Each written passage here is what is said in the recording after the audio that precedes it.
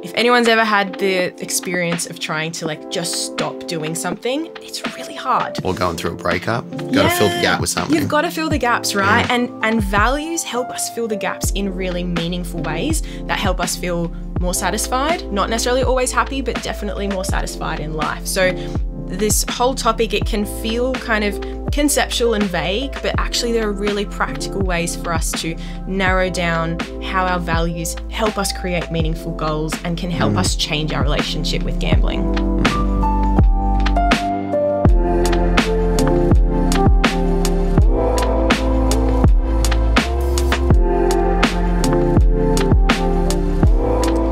Hi, I'm Nicholas Bloom. I'm a Lived Experience Advisory Committee member at the Victorian Responsible Gambling Foundation. Hi, I'm Dr. Anastasia Hronis, and I'm a clinical psychologist.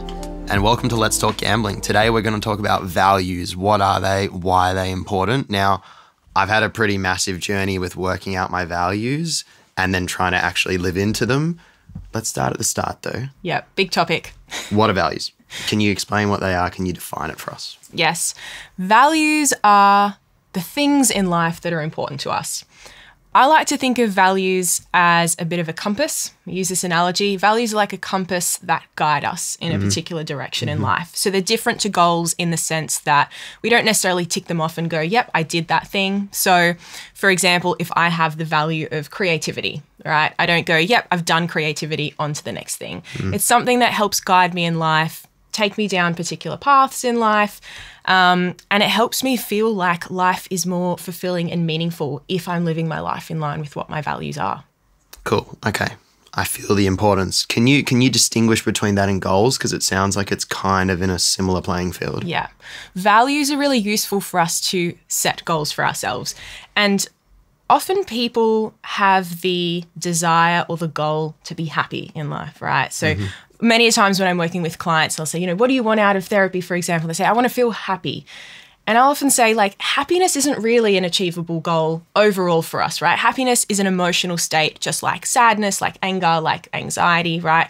But we can aim for contentment and life satisfaction. And when we live life in line with our goals, that's what we can achieve. We won't always be moment to moment happy, and that's okay, that's normal, that's natural, but we can foster a sense of overall contentment. So the way goals and values fit in is that I can set goals that are in line with what my values are to help me feel that sense of contentment in my life. So if I use my creativity example, if my value is creativity, I can set a goal for myself to maybe engage in something musical or artistic, and that's going to help fulfill that value of creativity for me. Cool. So the value is like the umbrella term, and maybe the goals is like how we embody it. That's like what fits into the value. Yes, the goal is kind of like what I do to fulfill the value. Yeah, the action. Yeah. Cool. Yeah, I mean, it definitely has me thinking about me, Nick, in my early 20s, and I either didn't really know what my values were, didn't have the right values in place, or didn't know how to put them into practice. And a lot of that led to me, just living a self-interested life and a selfish life. And part of that was actually, once upon a time, I worked in the gambling industry. The journey for me has been undoing and deconditioning that over time. So yeah, that's a journey I'm still going on now. Yeah. And I love that you speak to that, because it is often so hard for us to know what our values are, figure out what our values are, but then the next step is to actually live life in line with them, right? So even if I do know what are the things that are important to me, the next kind of part of all that is, how do I put that into practice? And for some people that might come really naturally, but for other people it requires a lot of self-reflection. And there are things in life that can pull us in a different direction to our values. So for example, people who are struggling with gambling might often report to me that they are being pulled by the gambling in a direction that's different to what their values actually are. I might have someone sit in front of me and they say, my family is really important to me. Quality time with my family, investing in them is really important. That's a value for me. But actually I spend a significant amount of time not with them and instead gambling. So I think values are a really important piece in this whole conversation to help people get that alignment. Makes sense. And yeah, speaks to my experience as well from once upon a time working in the industry, whereby, my values now wouldn't allow me to work in the industry. Yeah. I think that's probably the best way I could speak to it. It's probably part of the reason I'm here as well. Curious for you, like, yeah, could you speak to your values or like what you're most aligned with? Yeah. And to be fair, it probably wasn't until I actually became a psychologist that I started really thinking about these things and how they apply to me. Before becoming a clinician, I hadn't really thought about what my values are, and they perhaps were always there and guided me maybe into this profession. But certainly things like being able to help people is a value for me. I talked about creativity before because that is a personal one for me. I like sort of creative pursuits, things like, you know, a sense of adventure in life, things like a sense of justice and fairness. These, as I've gone on, I've realized more and more what my values are, and I do feel better in myself when I am making decisions or choices that do align with them. But yeah, tell us, do you know what your values are? And well, it sounds like you do. So what are they, and how'd you come to figure them out? Creativity is very aspirational for me. I'd love to put it up there, but it's probably not one of the top. I reckon my top value is love. Love is like, that's the one piece within my life that I'm like, everything for me is bathed in love. All the decisions I make, I try to come from a loving place in terms of self-love and compassion, but also compassion for other people. I think integrity is really big to me, something I'm working on a lot. I now have an awareness of what my values are, but putting them into practice is challenging. And so the goal for me is to be in integrity as much as possible, being honest with myself and honest with other people. I'd say service. So again, I spoke about in my early 20s, like, yeah, just feeling like I was very much focused on myself. And I don't want to demonize myself because that's the journey I had to go on. But now it's more like, how can I help other people? And I'm sure you'd be aware of this, but the more you help people, the more it helps yourself. Yeah. And so ultimately trying to be in service to other people, which is in service of me. A playfulness as well. Like, I love humor. I love cracking jokes. I love seeing the light side of life. Like, that's a big one. And then also I'd say, I mean, it's a bit more woo-woo, but something like spirituality, something in that realm. Not a religious person, but I do connect with the idea of like, there's something bigger out there. There's something bigger than me, and I'm just contributing. Like, I'm a small piece in the pie. Yeah.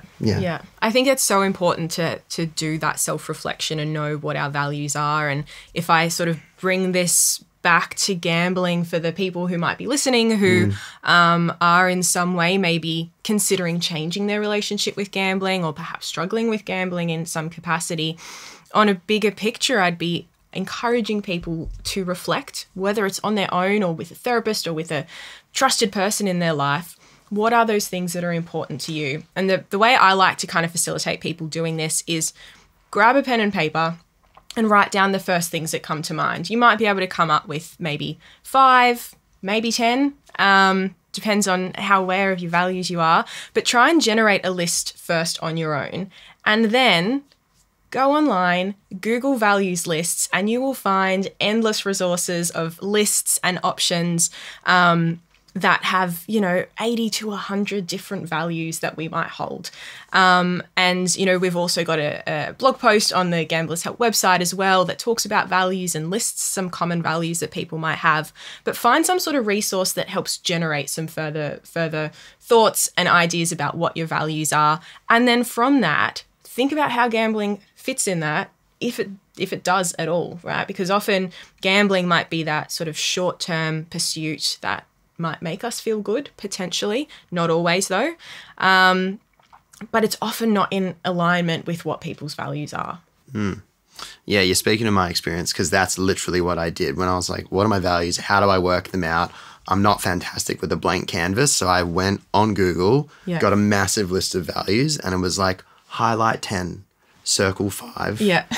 Underline 3, whatever the process was. And it kind of helped me break it down. And then it helped me break down, okay, cool, my value is love. What does that actually mean? How do I actually put that into practice? So yeah, I found that really helpful. And if I can speak like even further to that, right? When we talk to people, in one of the previous episodes, we were talking about, what does a therapist help someone do when it comes to changing their relationship with gambling? And I'll often speak to trying to help a person either reduce or stop their gambling, right? But if we just take something away from someone and don't give them a replacement, that's really hard to sit with and often not very successful, right? If anyone's ever had the experience of trying to like just stop doing something, it's really hard. Or going through a breakup. Got to fill the gap with something. You've got to fill the gaps, right? And values help us fill the gaps in really meaningful ways that help us feel more satisfied, not necessarily always happy, but definitely more satisfied in life. So this whole topic, it can feel kind of conceptual and vague, but actually there are really practical ways for us to narrow down how our values help us create meaningful goals and can help us change our relationship with gambling. Nice. Thanks, Dr. A. Thank you. Thanks for tuning in to Let's Talk Gambling and Values. A couple of key takeaways from this. Together we define what values are, distinguish between values and goals, why values are really important, and also how they can help a person who's being impacted on by gambling harm or a gambling addiction. Yeah. So if you want to find out more about this, read more, go to the Gamblers Help website. We've got blog posts and articles up on this topic and other topics for you to access as well. Nice. Catch you next time. See you next time.